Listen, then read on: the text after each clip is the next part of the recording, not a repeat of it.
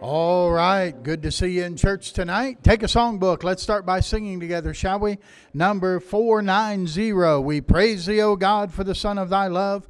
Revive us again. Number 490. And once you have it, let's stand together to sing it. Brother Bob will lead us tonight. 490, revive us again. We praise thee, O God, for the Son of for Jesus who died and is now gone above. Hallelujah, thine the glory. Hallelujah, amen. Hallelujah, thine the glory. Revive us again. On that third, all glory and praise to the Lamb that was slain, who was born all our sins and has cleansed every sin.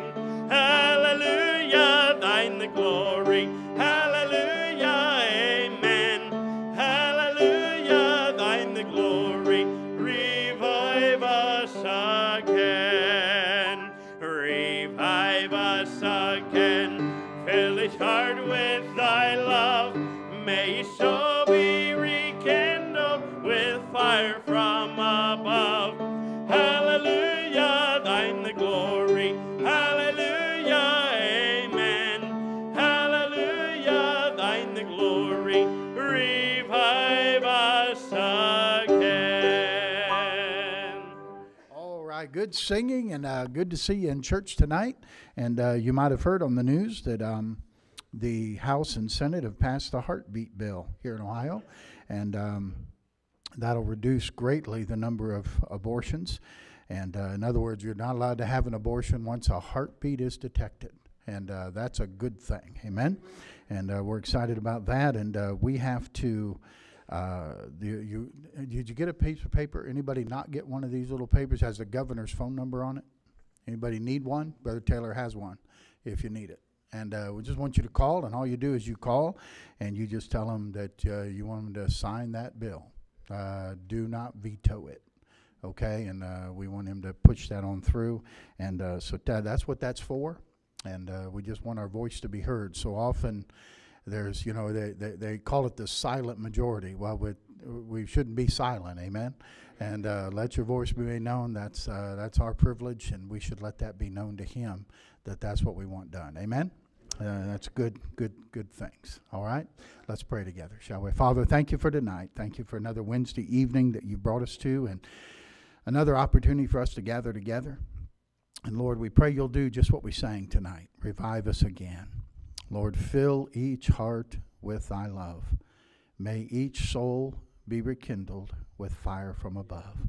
That's what we need tonight, God. And I pray you'd provide that. You're the only one who can.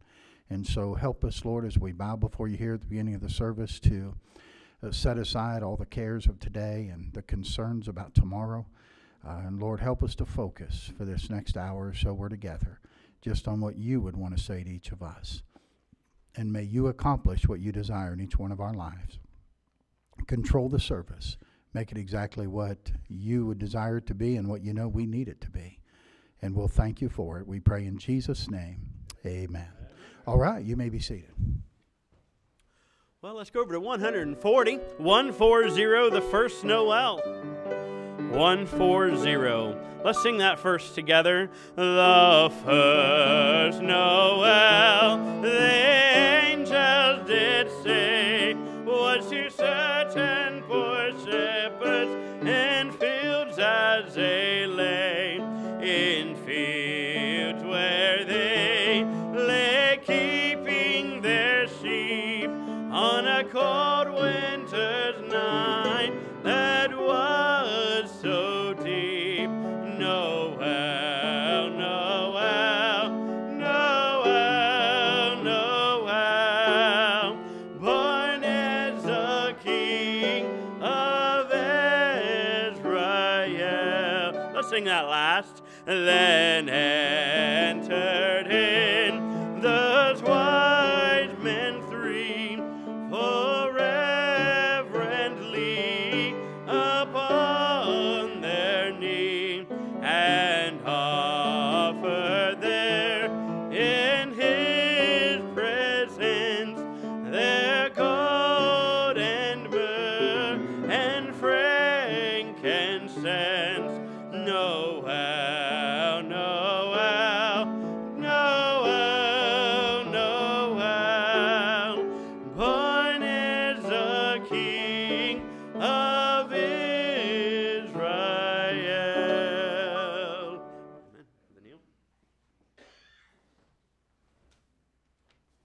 Good evening. Good evening. This evening's missionary message is from Bill and Susan Kiefer, missionaries to Brazil. Dear friends, it is interesting how songs in the past still hold a great place in our lives. This morning, the song "It Is No Secret" by Stuart Hamblin, written in 1950, came to mind as the time for this Christmas email letter was due to be written. We do want to wish everyone a very Merry Christmas, as well as thank you for your prayers and support for the missionary here in Brazil. And the year of 2016 must go down as the year of seeing what God can do. It started out with a severe infection in Bill's leg that took almost a year to heal. It was God's way of getting Bill out of the way to do his work in January, the teen retreat at the Hope Ranch. That work continues as the young people that led the retreat are back again to serve the Lord at the teen retreat to be held in January. On May 1st, 2016, Hope Baptist Church started meeting in the home of one of its members. We are now in a rented facility. It is exciting to see how God works in the lives of those involved in his new work.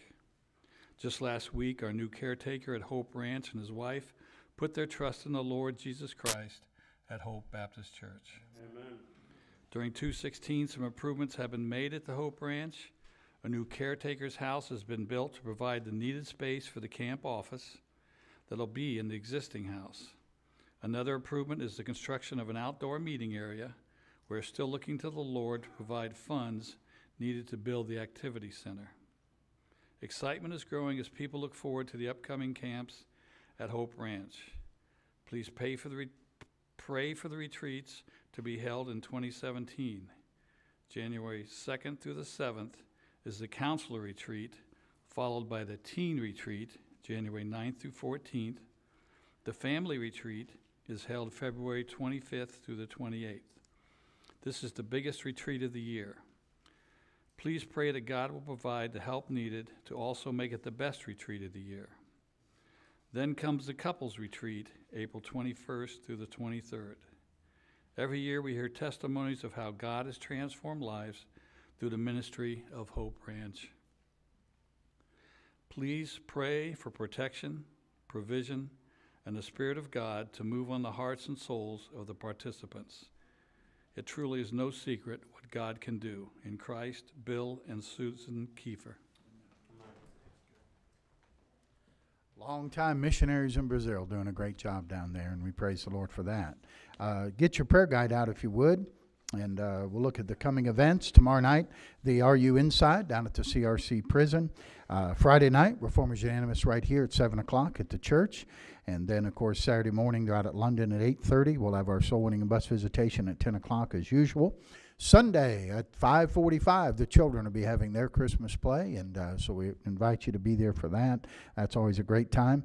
On the 17th, which is a Saturday, we'll go caroling from 10 to noon. You sign up for that if you would, so we know how many we're going to be expecting on that Saturday. That's always a wonderful time. We go out and carol and go to some nursing homes and such, and then we come back and have some cookies and hot chocolate and such, and it looks like the weather's going to turn where that's going to sound pretty good, all right? And so we'll look forward to a great time together there on the 17th. And then, of course, the 18th, the Hope of Christmas, the adult choir cantata at 6 o'clock on Sunday night, the 18th, okay? On the inside of your schedule, we praise the Lord, there were 11 at RU Inside last Thursday night after having been off for about 3 weeks. So that was, we were pleased with that. 6 brand new fellows and 5 were saved. And it was a good night. We praise the Lord for that. They did not have one at London on Saturday. They had something else going on, and so they postponed that. They will be there this Saturday. Continue to pray for the church ministries and requests. And then underneath the health list, if you would add Leanne Schnapp. Leanne has hurt her back a week or so ago with again, she had hurt it once and then it was healing up, and then she had another fall. So pray for her. She's out tonight.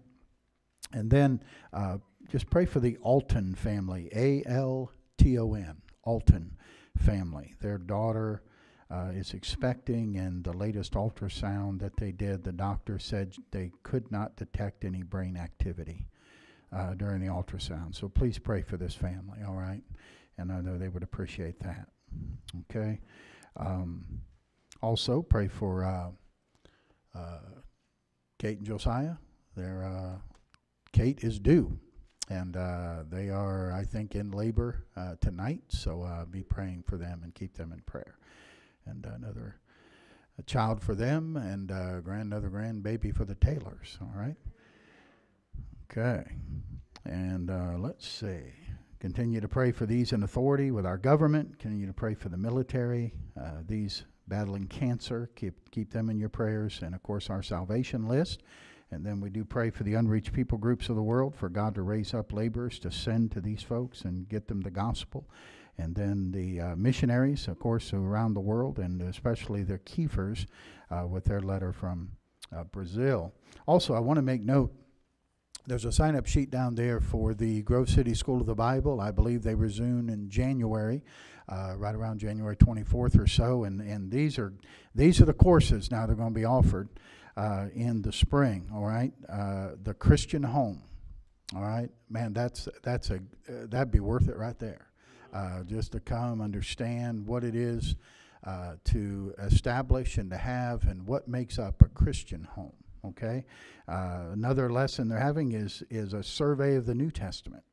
Get an idea of what every book is about and the theme of the book, and sometimes a basic outline of the book, but it really helps you have a grasp of the entire New Testament. And so that's another course. And then another one is teaching the Bible. Would you like to understand how to teach the Word of God? That's another course being offered. Boy, I like all three of them. I think I'll sign up. And this is really good. Looking forward to that. So get your name on the list down there.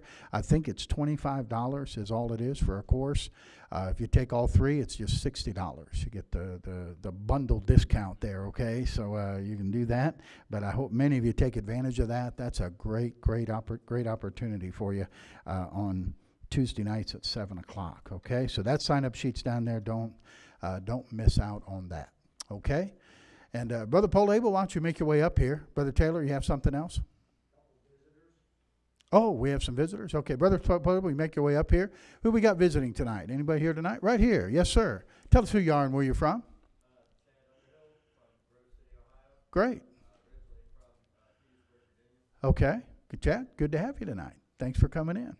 Good. Great. Glad to have you on a Wednesday night. All right. Anybody else here tonight for the first time? All good? All right.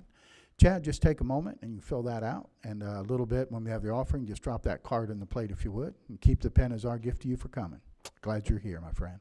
That's great. Let's give him a warm welcome, all right? All right, Brother John, I'm going to have Brother John come. He'll lead us in our prayer this evening. And unite with him in prayer. Pray silently along with him as he leads us audibly tonight. Brother Paul Abel. Let's pray. Our Heavenly Father, we thank you for this day that you've given us. We thank you for the way you've watched over us and protected us. We ask that you'd be with the pastor as he brings the message tonight, that it'd be what each one of us needs tonight. And we do want to pray for the bill that is in front of the Senate. And we'd just like for them to pass that without any veto, and that we'll be able to get this settled about children being born dead and murdering them. So we just pray that you'd help us with that.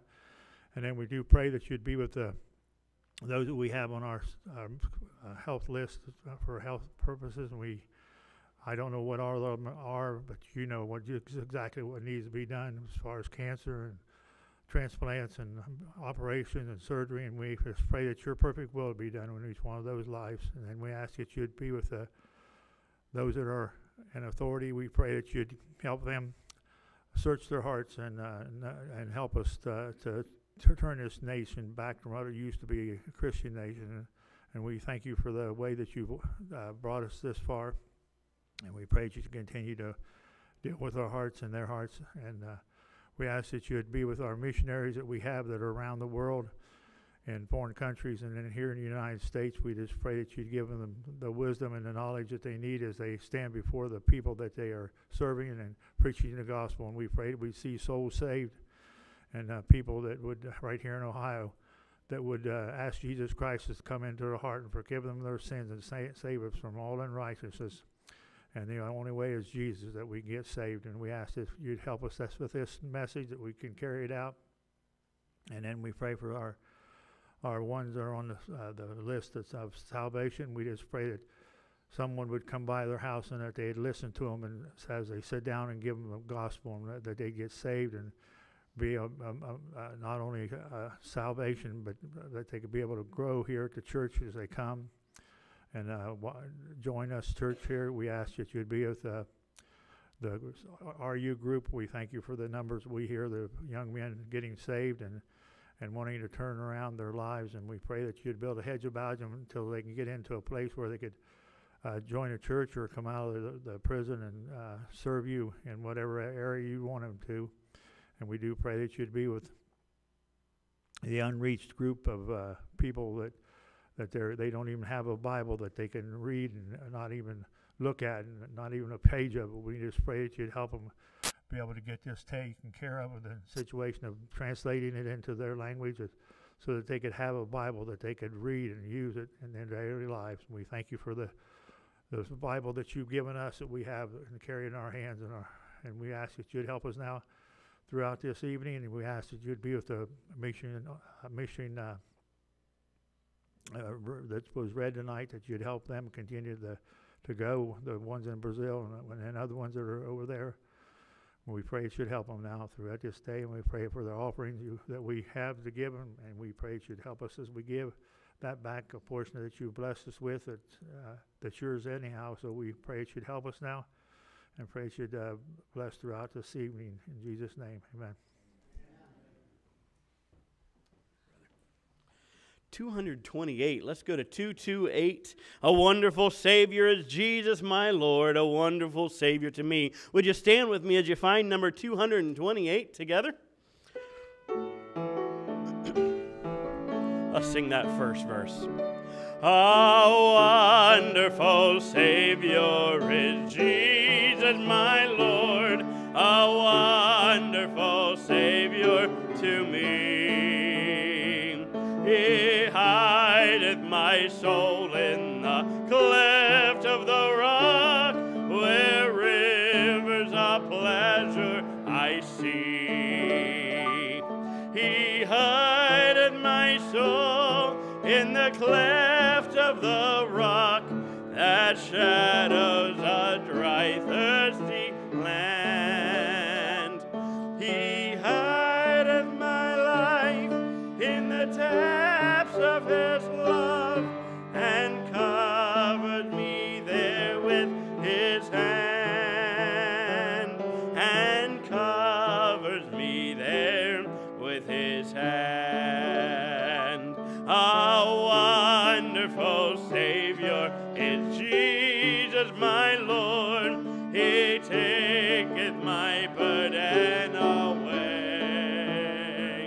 He holdeth me up, and I shall not be moved. He giveth me strength as my day. He hideth my soul in the cleft of the rock, that shadows a dry, thirsty land. He hideth my life in the depths of his love, and covered me there with his hand, and covers me there with his hand. Amen. Greet one another. Make somebody feel welcome, especially our guests. We'll come back and sing those last stanzas together.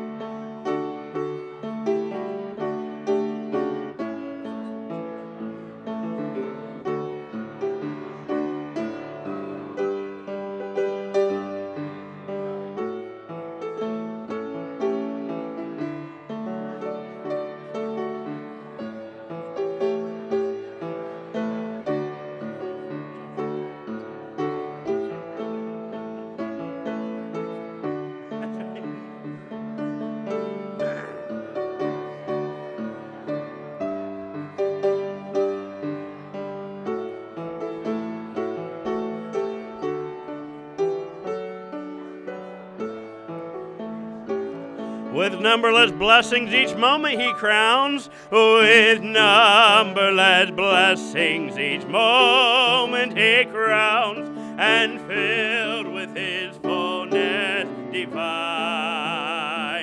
I sing in my rapture of glory to God for such a Redeemer as mine. He hideth my soul in the cleft of the rock that shadows a dry, thirsty land.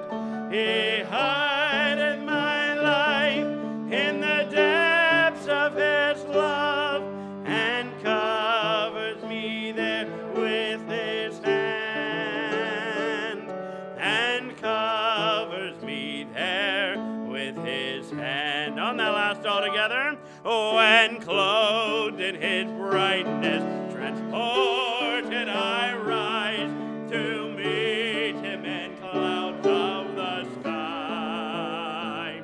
His perfect salvation, his wonderful love, I'll shout with a millions on high. He hideth my soul in the cleft of the rock that shadows a dry, thirsty land. He hideth my life in the depths of his love and covers me there with his hand, and covers me there with his hand. Great singing. You can be seated. Ushers will come. We'll get our offering tonight. And offering tonight again goes for the mission trip for Brother Yoder and heading to India in February. And we want to get him there. Amen. And so we're getting close. I think we're right around $1,000, and we want to get there quickly so we can get the tickets. All right. So give generously tonight to the trip, and all of it gets set aside just for flights to get him there. I've had communication with the pastor there that he's going to be meeting with in India. They're very excited about him coming and being part there and training some of their pastors. It's going to be a great time. So it'll be a great investment for you as he goes to train pastors. All right, let's pray together, shall we? Father, I pray your blessing on our giving tonight. We thank you for Dr. Yoder and Lord, for the ministry of 1040 International under Brother Moreland, and Lord, this opportunity now, this open door that has come to India, and to train pastors there for the ministry. And Lord, I pray that you'll provide the means for him to get there and take care of all the expenses, God. And I pray that you would bless the offering to that end tonight. And I pray it in Jesus' name. Amen.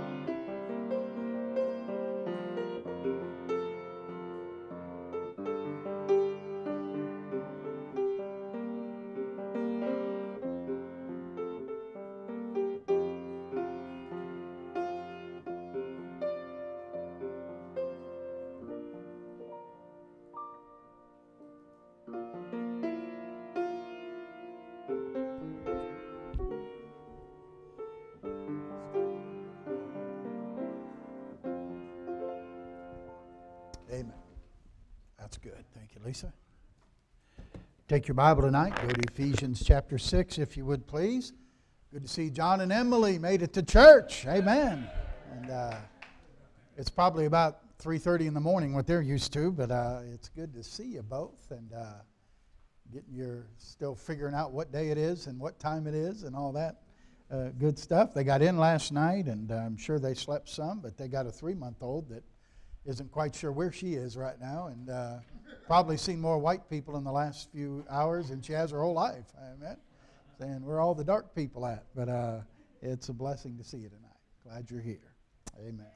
Ephesians chapter 6 and verse number 18. The Bible says, praying always with all prayer and supplication in the Spirit, and watching thereunto with all perseverance and supplication for all saints, and for me, that utterance may be given unto me, that I may open my mouth boldly to make known the mystery of the gospel, for which I am an ambassador in bonds, that wherein I may speak boldly as I ought to speak. Now, Father, add your blessing to the reading of our scripture here tonight. And Lord, as we have gone through the armor of God, gone through this spiritual warfare that we're involved in, I pray, Lord, that tonight you would help us to understand the all-importance of prayer. Just as you summed it up here at the end, and how vital it is that we pray always. And so, Father, help us tonight to focus and help us to give you our undivided attention, that you could work that which you would desire in each one of our hearts.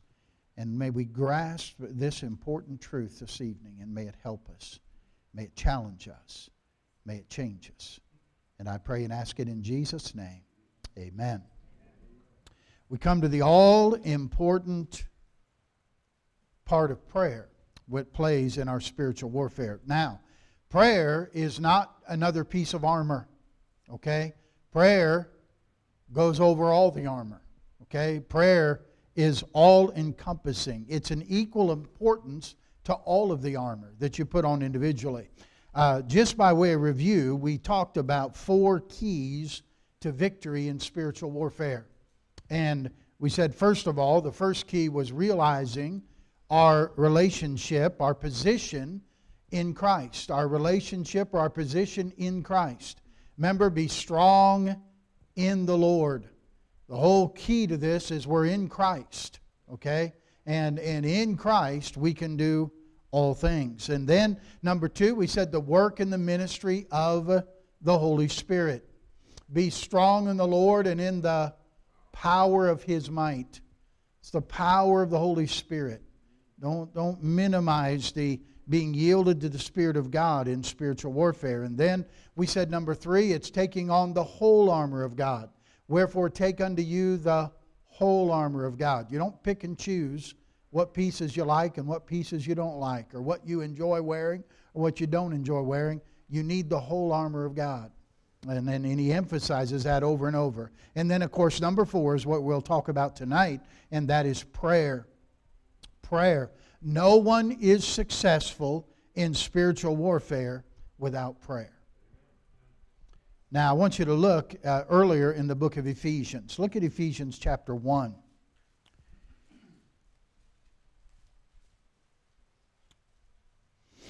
Now, here is Paul, and this prayer is recorded for us so we can understand a little bit about Paul's prayer for the church here at Ephesus, for the prayer for the Ephesians. Now, notice in verse 15, he says, whereof I also, after I heard of your faith in the Lord Jesus and love to all saints, cease not to give thanks for you, making mention of you in my prayers. Now, here's his prayer. That the God of our Lord Jesus Christ, the Father of glory, may give unto you the spirit of wisdom and revelation in the knowledge of Him, the eyes of your understanding being enlightened, that ye may know what is the hope of His calling, and what the riches of the glory of His inheritance in the saints, and what is exceeding greatness of His power to usward who believe, according to the working of His mighty power, which He wrought in Christ, when He raised Him from the dead, and set Him at His own right hand in heavenly places, far above all principality, and power, and might, and dominion, and every name that is named, not only in this world, but also in that which is to come, and hath put all things under his feet, and gave him to be the head over all things to the church, which is his body, the fullness of him that filleth all in all. What a prayer. And he's praying. Notice, he's not asking God to reveal to them something they don't have. He's asking God to reveal to them what they already have in Christ, what they already possess in Christ. And most believers, it's not God giving us something that we don't have. It's making God, make it known to me what I do have. Make it known to me what is available to me being in Christ. And that's the prayer that Paul gives. And again, notice over in chapter 3, and again a similar situation. Notice verse 14. Paul says, "For this cause I bow my knees unto the Father of our Lord Jesus Christ, of whom the whole family in heaven and earth is named." And here's his prayer: "That he would grant you, according to the riches of his glory, to be strengthened with might by his Spirit in the inner man." You ever prayed that for somebody? Probably should. "That Christ may dwell in your hearts by faith, that ye, being rooted and grounded in love, may be able to comprehend with all saints what is the breadth and length and depth and height, and to know the love of Christ, which passeth knowledge, that ye might be filled with all the fullness of God. Now unto him that is able to do exceeding abundantly above all that we ask or think, according to the power that worketh in us, unto him be glory in the church by Christ Jesus throughout all ages, world without end. Amen." What a prayer that was. See, he's praying for comprehension. He's praying for enablement. That God enable them to do what they need to do. Empower them to do what they need to do. God, enlighten them. Show them how great you are. Show them what they have in Christ. And through prayer, we get the comprehension. Through prayer, we get the enablement to enjoy the riches we have in Jesus Christ. To understand the spiritual blessings. Remember in Ephesians 1, he says, you've been blessed with all spiritual blessings. Well, what are they? What do you mean all spiritual blessings? How do I comprehend that? How do I even know what that's all about? I get that through prayer. God will reveal that. God desires me to know that. He desires you to know that. So let's look, number one, tonight, and in the preeminence of prayer. The preeminence of prayer. Back in verse 18 of Ephesians chapter 6. Verse 18 of Ephesians chapter 6. Notice it says praying, what's the next word? Always. Praying always. It means we pray in all seasons. And that means we pray when we feel like it and we pray when we don't feel like it. Okay? Then we still pray. The preeminence of prayer needs to be firmly fixed in our minds. I read this week of A.T. Pierson. A.T. Pierson was a preacher who preached in the late 1800s and just a little bit in the early 1900s. A.T. Pierson wrote the biography of George Mueller. He knew him and he wrote that book, and he said this is interesting. A.T. Pierson said, every new Pentecost has its preparatory period of supplement or of waiting for endowment. Sometimes the tarrying has been extended from 10 days to weeks to months or even years. But listen, never has there been an outpouring of the divine Spirit from God without a previous outpouring of the human spirit to God. Did you hear what he said? He said there's never been an outpouring of God's Spirit to man that wasn't first preceded by an outpouring of man's spirit to God. The great outpouring of the Holy Spirit on Pentecost and the power of the Holy Spirit. But that was preceded by 10 days of folks offering up their spirit to God, saying, God, we're waiting for your power to come. And prayer became a priority. Prayer is always the preparation for every new triumph. Guarantee you listen, years ago I remember hearing Dr. John R. Rice say, all our failures are prayer failures. All of our failures are prayer failures. We fail to pray. And so prayer has to have a preeminence. It is impossible to overemphasize the importance of prayer in a believer's life. It is impossible to overemphasize the importance of prayer in spiritual warfare. impossible. And so it has to be preeminent. We have to have the preeminence of prayer, praying always. And then, secondly, I want you to notice tonight the passion of prayer. The passion of prayer. He says we're praying with all prayer and supplication. All prayer and supplication. Have you ever noticed how many different kinds of prayer there are? There's silent prayer. There's audible prayers. There's public prayer. There's private prayer. There's prayer that ceases. You say amen. You're done. But then there's prayer without ceasing, where you continue to pray, continue to talk to God. There's short prayers. There's longer prayers. There's prayer with fasting. There's rejoicing prayer. There's broken prayers. There's thanksgiving prayers. There's asking prayers. There's resisting the enemy in prayer. There's doctrinal prayers, where you can pray through the Bible and pray different prayers of the Bible, like we just read Paul's prayers. You see, there's all kinds of different prayers. But all the different kinds of prayers are all part of our arsenal of prayer when it comes to warfare, when it comes to dealing with the enemy. You know, James 5, when it talks about Elijah, that he was a man subject to like passions, like as we are. And yet, he prayed fervently, remember? He said he prayed that it wouldn't rain, and it didn't rain by the space of 3 years and 6 months. And it says, the effectual, fervent prayer of a righteous man availeth much, accomplishes much. Effectual, fervent prayer. Unless you think, oh, he was some special guy. No, God made sure he told us he's a man subject to like passions like as we are. He's no different than you or me. And God made sure that we would know that. And so it's effectual, fervent prayer. 2 Corinthians chapter 10. Would you look there with me for a moment? 2 Corinthians chapter 10.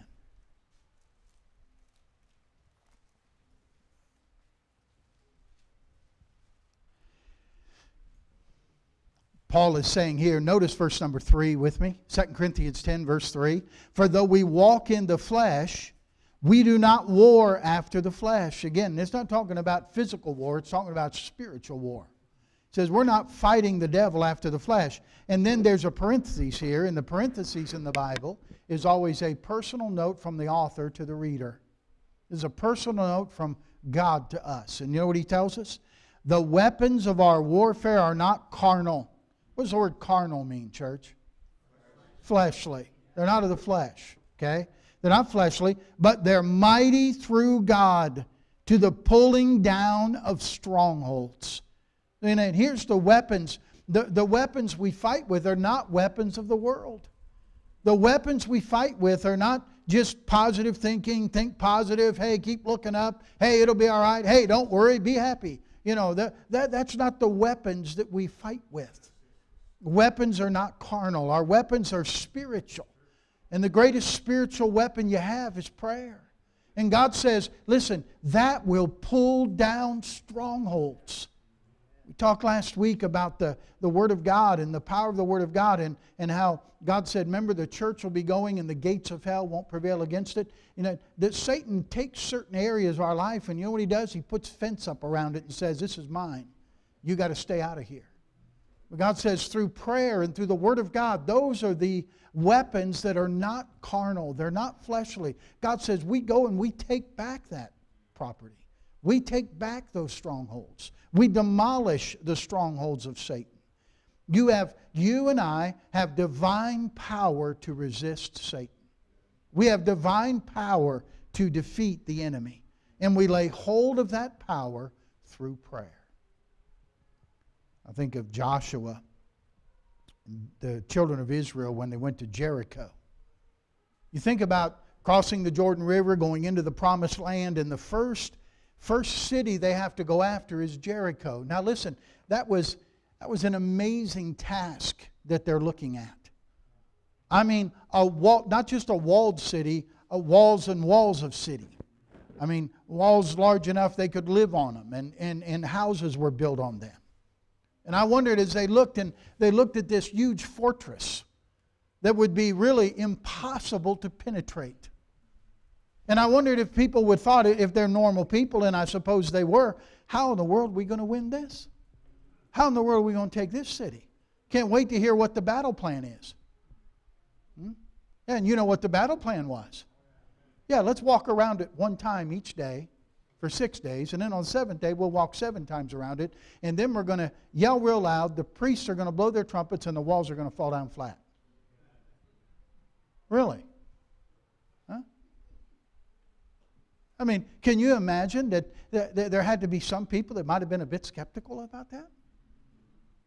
Come on, we got to use some kind of weapons. We got to have something to defend ourselves. We got to have something in our hands. We got to have swords, stones, something. Give us machine guns, grenades, or something. They had nothing. You understand? What? Listen, their weapons, 2 things: prayer and obedience to the Word of God. Joshua got that plan directly from God.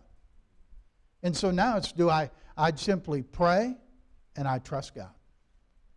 And listen, put it down your level. When you're facing some impossible situation, when you're facing a difficult task, you start figuring out fleshly weapons and how you can attack it and how you can get it figured out and how you can beat that need or meet that need or take care of that problem? Or do you just say, I'm going to pray and be obedient to God? And people look at you sometimes who want to rely on fleshly weapons, and they'll make fun of you or mock you. Oh yeah, like that's going to do something. Oh yeah, like that's really going to get you somewhere. Yeah, it is. I wonder how much the Israelites heard the insults from the people on the wall when they would walk around, not say a word, and then return. I'm sure they were laughed at. So I thought, what are these dumb Jews doing now? What do they think they're doing? I tell you, prayer and obedience to the Word of God. That's how it's supposed to be for us. And just as the walls fell down and crumbled when they obeyed God, the strongholds that Satan has put in your life will fall down and crumble as you rely on the weapons of your warfare, prayer and obedience to God's Word. God has promised it. He said they'll pull down the strongholds. So the question is this: do you schedule a time to be alone with God? Do you schedule time to be alone with God?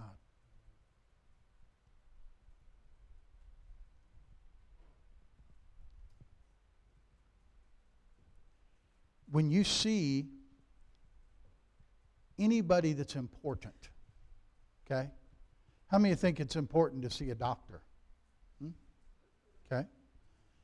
You don't just call the doctor up, or you don't just show up at his office and say, hey, I'm here to see the doctor. How's that work? Huh? No, it doesn't work, does it? In fact, if you just show up, they would ask you, do you have an... If he's important, you make an appointment. Because you realize this man's important, he's got valuable time, I want to make an appointment. How valuable do you think it is to meet with God? But you won't make an appointment to meet Him? You won't make it part of your schedule to say at this time I'm meeting with God? And don't let anything break that appointment. Make that a priority. It was said of Charles Haddon Spurgeon that he'd schedule time with God, and it was said that not even a visit from the King of England could interrupt that time. Maybe there's a reason that his sermons are still published and read today. The Bible says in Mark 1 and verse number 35 that Jesus rose a great while before day and went out into a solitary place and there prayed. I would say if Jesus Christ had to get up early and go to a place and there pray, I would think you and I need to do it. much more. But He is certainly our example. So do you have a time and a place where you pray? A time and a place where you meet God? Prayer has to be a passion. Has to be a passion in our life. So we have the preeminence of prayer. We have a passion of prayer. Number 3 is the paraclete of prayer. The paraclete of prayer. That's why Ephesians 6 again, if you notice in verse 18, it says we're praying always with all prayer and supplication in the Spirit. In the Spirit. That's the paraclete. That's the word for Holy Spirit. Now, do not interpret praying in the Spirit to praying in tongues. That is not what is being referred to. In fact, it's interesting, is it not? Both prayers we read tonight from Ephesians 1 and Ephesians 3 were certainly prayers in the Spirit, but they were not prayers uttered in any unknown tongue. In only one book in the Bible is the unknown tongue dealt with and addressed, and that is Corinthians. The most immature, carnal, fleshly church of the New Testament. All sorts of issues, all sorts of problems that Paul was having to correct in the church. Why would you lift something like that out and say, oh, I want that? You can look at they're dealing with so much false teaching and false doctrine they had. You don't read of any instruction about tongues in Galatians, or Ephesians, or Philippians, or Colossians, or 1st and 2nd Thessalonians. You don't read any instruction about tongues or praying in unknown tongue. You don't read any instruction when Paul wrote Timothy, his preacher boy, or Titus, the men he's training for the ministry. No instruction at all. None. See? No mention of tongues or speaking in tongues. The truth is, and in reading a book this week about a man who has dealt a lot with people who have battled demonic things, he made this statement, and I wrote it down. He said, you ought to always, if someone has experienced, well, I pray in tongues, you need to ask, what spirit is authoring this language? What spirit is the author of this language? 1 John 4, verses 1 through 4 says, we're to try the spirits, whether they be of God. And so you command that spirit to answer clearly, has Jesus Christ come in the flesh? And demand that they answer clearly. Ask them, is He the Son of God? And do you honor the blood of Jesus Christ? And insist that on a clear and precise answer. I'll give you a clue. The Holy Spirit will always answer with a resounding yes. Any other spirit will be very evasive or simply give a blatant no. Don't be deceived by lying spirits. Praying in the Spirit means this. You're praying in harmony with the Holy Spirit. You're praying in harmony with the Holy Spirit.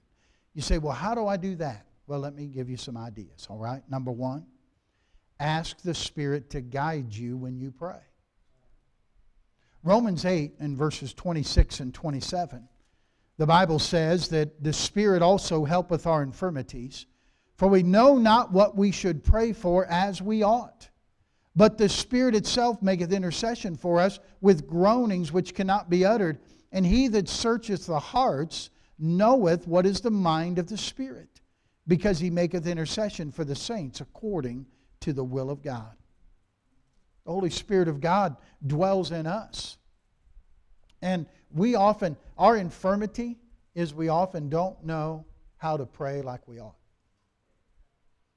Everybody, there's not a, when you read that list on Wednesday night, and there's especially the health list, well, how do I pray? Sometimes we're not sure how to pray. We're not quite sure what we should be asking for. That's where the Spirit of God has to come in and say, guide me in my prayers. Help me know what I should pray for. I want to know the mind of God. If I'm praying what I know God wants me to ask for, I'll receive the answer to my prayers. But I won't know what God wants me to ask for unless the Holy Spirit helps me. And so I'm going to ask the Holy Spirit to guide me in prayer. Number 2, I reject all fleshly praying. Reject all fleshly praying. James 4 and verse 3, James says, "Ye have not because ye ask not, and you ask and receive not," because he's saying you're asking amiss. You're asking to consume it upon your lust. You're asking to consume it upon your desires. You just, oh Lord, give me $1 million. Really? Huh? Oh Lord, let me win the lottery. Really? Huh? I think there might be some flesh involved in that, don't you? Reject all fleshly praying. And then number C, you pray according to the Word of God. You know, it's awful difficult when you pray God's words back to Him. God is bound by His Word. God is a God of His Word. And you can pray His Word back to Him. And that's especially good to do when at times you pray and God feels distant from you. There are times you pray and you feel very close and very intimate with God, and there's other times you pray and it seems like that your words are bouncing around the room. Just be honest about it. And that's the time you want to go ahead and pray the Word of God. Find the prayers of Paul. Find some of the prayers of David in the Psalms. And pray those to God. Give those back to God. And many of those prayers can help shape our prayers.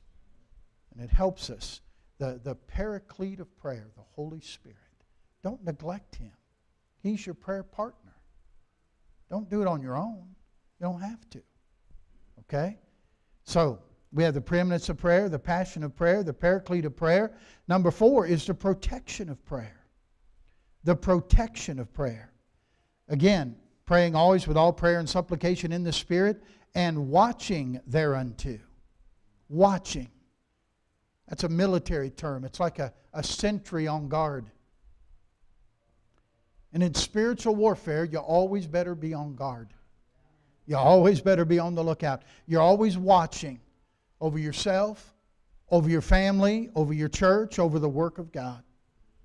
What's the job of a guard, a sentry? You know it is if your army is here and you've got soldiers out there watching. You know what they're watching? They're watching so no one can bring a surprise attack upon you. They're going to sound the warning. And so you have to be on guard. You have to be looking so you don't get surprised by an attack. That's why the Bible says we walk in Ephesians earlier, in fact, chapter 5, about walking circumspectly. It means your head's kind of on a swivel. You know what I mean? And you're always aware of your surroundings and always aware of what's going on. Paul said, well, don't be ignorant of his devices. And the way you can be on watch and the way you can be looking out for those attacks, listen, it has to be with prayer. Watch and pray that you enter not into temptation, Jesus said. Look at Luke 22. Would you turn there with me, please? Luke 22. We were just here Sunday morning in our Sunday school class. Luke 22 for our Bible chapter. And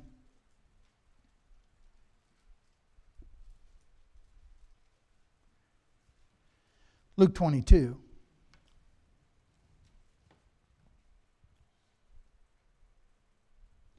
Notice with me verse number 31 where Jesus said to Simon, He says, the Lord said, Simon, Simon, behold, Satan hath desired to have you, that he may sift you as wheat. But here's the great thing. But I have prayed for thee, that thy faith fail not.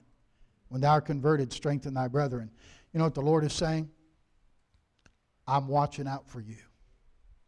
And I'm doing it by prayer. I'm praying for you, Peter. I'm on guard for you. I'm protecting you with prayer. How do you protect somebody when you're not even close to them? How do you protect somebody when they're in Uganda?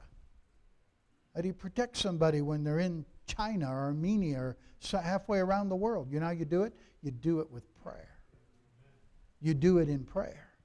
The protection of prayer. I'll guarantee you there's times that missionaries have escaped danger and escaped problems or escaped accidents, and it's been because somebody was praying and asking God to protect them and keep them safe.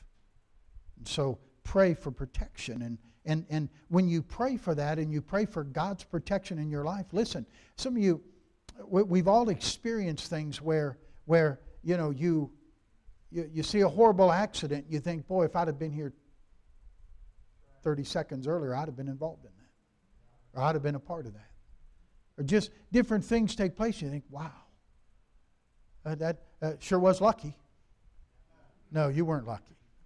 Huh? God's watching out. Protection. Protection. And so just in prayer, the protection of prayer. Don't underestimate that. The protection of prayer. And then let's go to number 5, the perseverance of prayer. This is important. They're all important. This is important too. The perseverance of prayer. Notice he says, watching thereunto with all perseverance. Perseverance. Another word we might be more familiar with is persistence. And whether it's our union with Christ and our position in Christ, or whether it's the Holy Spirit's work in our life, our putting on the whole armor of God, each one takes persistent prayer. Anytime Jesus taught on prayer, He taught on the persistence of prayer. Whether it was the man coming at midnight needing 3 loaves for the friend coming his journey, and he wouldn't get up and give him because he's his friend, he got up and gave it to him because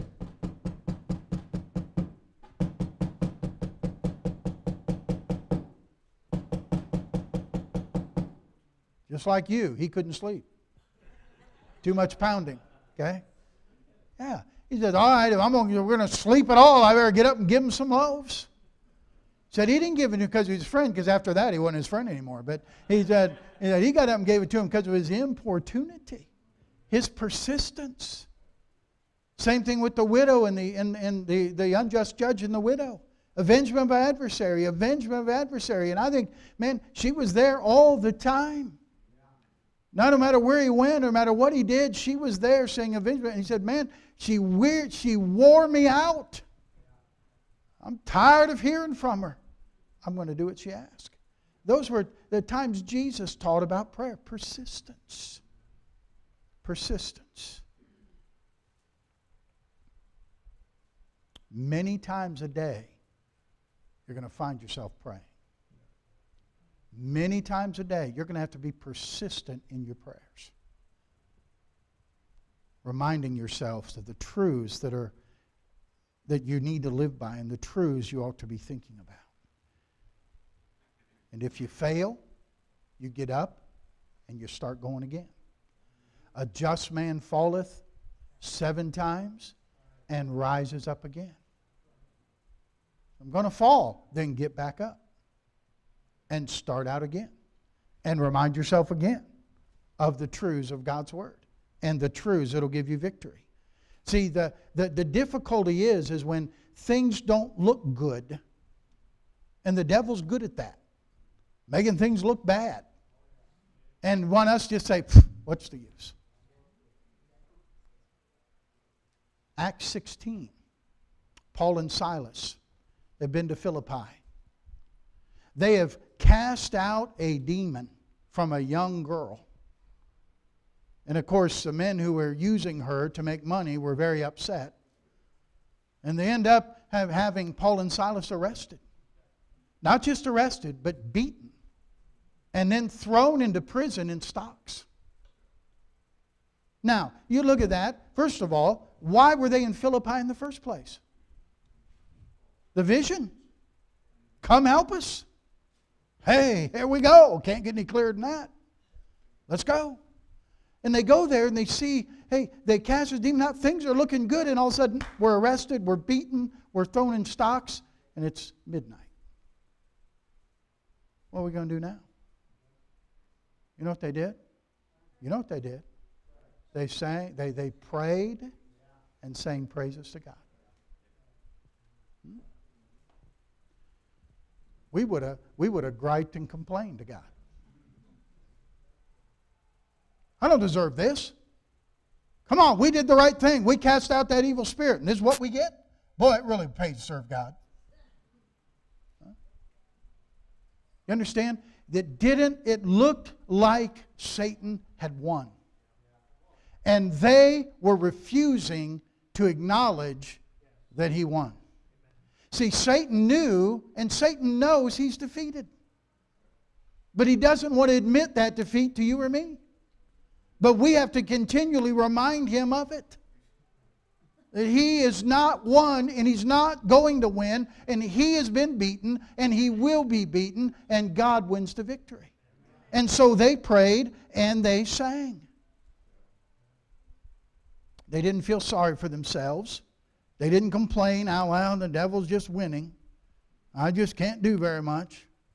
I don't know why I'm in this predicament. Despite what it looked like outwardly, they insisted on victory. That God was going to get the victory and God was going to get the glory. And as they prayed and they sang, and by the way, the prisoners heard them. Whether you're rejoicing and you're continuing to pray and sing praises to God, when everything looks like it's against you, other people are watching you. You're going to influence them for good or for bad. They're watching. Well, about midnight, something began to shake, didn't it? Yeah. You know, the earthquake came. Everybody's bands fell off. But none of those prisoners left. God had a jailer he wanted to get saved, didn't he? And the jailer came in and said, sirs, what must I do to be saved? Oh, hey, the prisoners didn't just hear him. The jailer heard him too. And he knew what was going on. And that night, jailer got saved, and Mrs. Jailer got saved, and all the little jailers got saved, and they got baptized, and they had a rejoicing time. And by the way, the next day, if you read about it, the people, the leaders of the town had to apologize to them. See? Who won? God won. Who got the victory? God got the victory. Why? Because somebody said, I'm going to persevere. I'm going to be persistent, even though it looks like the devil won. He's not going to win. And he won't win if you'll stay persistent. And you'll stay persistent in prayer. Truth will win. Persistence in prayer says truth must win. And it will. The preeminence of prayer, the passion of prayer, the paraclete of prayer, the protection of prayer, the perseverance of prayer, and lastly, the people of prayer. The people of prayer. Notice what it says. We're watching thereunto with all perseverance and supplication for all saints. All saints. Can I say your first responsibility is to pray for yourself? If you can preach to others, but if you become a castaway, you're done. So you have to, your first responsibility is to pray for yourself. Then pray for your family. Then pray for your church family. Then pray for your missionaries around the world. And then pray for all believers. Pray for all believers. Isn't that amazing? Our prayer is to embrace the whole world. How tunnel vision do we get in our prayers? God said you shouldn't be tunnel vision. You pray for the world. Pray for all believers, all saints. Let me give you several things. This is not on your paper. This is extra. Maybe you have room to write down below. Why we should pray for all saints. Number one, because they're our brethren. Oh, they may have a different skin color or speak a different language or have a different kind of name, but you know what? They're our brethren. Their faith is in Jesus Christ. They're our brothers in Christ and sisters in Christ. We pray for them because, number two, like us, they have hearts that are prone to evil. And they too need the grace of God. Number three, because nothing tends to make us love others as praying for others. You have a fault with somebody, you have somebody you just say, I just don't care for them. Why don't you put their name down and pray for them daily? Well, I tell you, it'll help you overlook the faults and begin to pray for them. Number four, because the condition of the church is always such that it always needs the grace of God. Christians backslide, some get cold or lukewarm, some go into error, some get conformed to the world. But we should pray for one another. Because you should pray for all saints, because some Christian may be facing a temptation at that very time you're praying. They may be facing something a trial not even known to you. Sometimes you may not find out till later, and someone will tell you something and you'll know, I was praying for them that time. I remember praying for them on that day. God will help you. We pray for all saints because every day and every night many Christians die around the world. There are Christians being martyred around the world. We don't hear much about it in America. There are certain Voice of the Martyrs and other places you can go to where you can find out what persecution and martyrdom is being done around the world. And so we need to pray for other believers. And number 7, we also pray for other believers because we also will die one day. We also, listen, it's a great comfort to pray for others, but it's a great comfort to know that others are praying for you. You have no idea what, and you just don't have any idea until you go through difficulties or you go through trouble and you go through a trial and you feel the strengthening hand of God because of the prayers of God's people. It really makes a difference. And you can tell that. And so pray for all saints. Now it's interesting. Paul said in verse 19, would you look there? Paul said, and for me. He says, you're praying for all saints. Don't leave me out. Paul said, and for me, that utterance may be given unto me, that I may open my mouth boldly to make known the mystery of the gospel. Paul said, I want you to pray for me that I'll have a greater ability to communicate the gospel. That's a great prayer for a missionary, is it not? I'll have great ability to communicate the Word of God to others. That I'll have the ability to speak boldly in the name of Christ. It's one thing to be here in our country and to speak boldly for Christ. It's another thing to go to another country and speak boldly for Christ, when that is not necessarily welcome in their country or received in their country. You need people to be praying for you. Paul said, I can speak more boldly if I know you're praying for me. It's much like Esther when she was told to go into the king. Mordecai said, you got to go tell the king about this. And remember what she asked him? You all fast and pray for me. And then she got the boldness to go in and say something before the king. Boldness. You can change the world through prayer. They're getting excited down there, aren't they?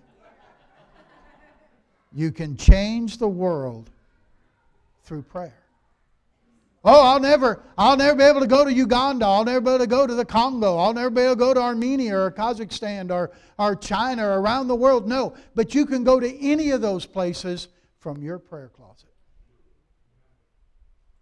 Don't underestimate the power of prayer. You can change the world through prayer. Someone says, well, I guess we can pray. Really? Now, see, we relegate that to such a minor position. The invincible power of prayer knows no bounds.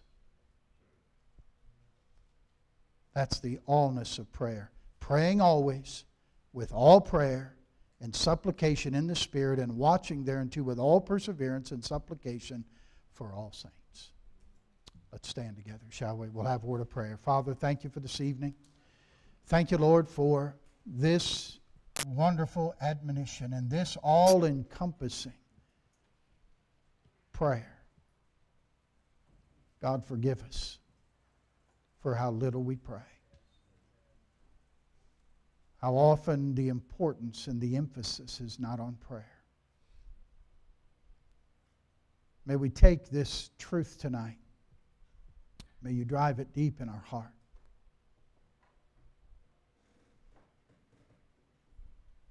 May we realize that prayer doesn't change things, but prayer goes to God, and God changes things.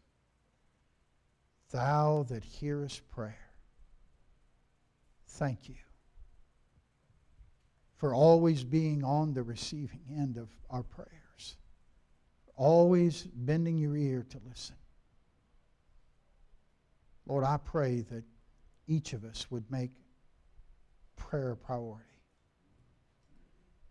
would realize how vital it is in our Christian walk, and to walk in victory for our protection, for our power, for our passion, for our protection. So much is at stake. How can we not pray? So, Father, help us to leave this place different than when we came in tonight. And may tomorrow and even tonight before we go to bed start a new era in our lives. That's an era of prayer. May we see you work in miraculous and wonderful ways in each of our lives. We love you. We thank you again for the Word of God and for its help in our lives. Dismiss us now with your care, Lord, and make us mindful you go with us from this place. And may we please you in all we do. We love you.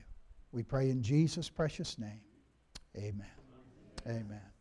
All right, we're going to sing I'm Pressing on the Upward Way, New Heights I'm Gaining Every Day. I did get a note here just before I got up. This is from Brenda Mann. Where's Brenda? Is she there? Everybody see where Brenda is? Now don't hurt anybody, okay? Brenda says she has homemade fudge for everybody. Peanut butter and peanut butter chocolate. Now, do you have papers? Take a number or anything? Don't hurt her. But if you want to get some fudge, you see Brenda, okay? All right? And that's a good deal, okay? Let's sing together. Got it? Brother Bowman? Yes. Any update on that? He finally just has a pinch improvement. Okay. That's a little baby, isn't it? Okay. Good. All right. Ready, Lisa? Got it? I'm pressing on the upward way. I'm pressing on the upward way. New heights I'm gaining every day. Still praying as I'm onward bound. Lord, plant my feet on higher ground. Lord, lift me up and let me stand by faith on heaven's tableland, a higher plane than I have found. Lord, plant my feet on higher ground. God bless you. You're dismissed. Choir, come right on up.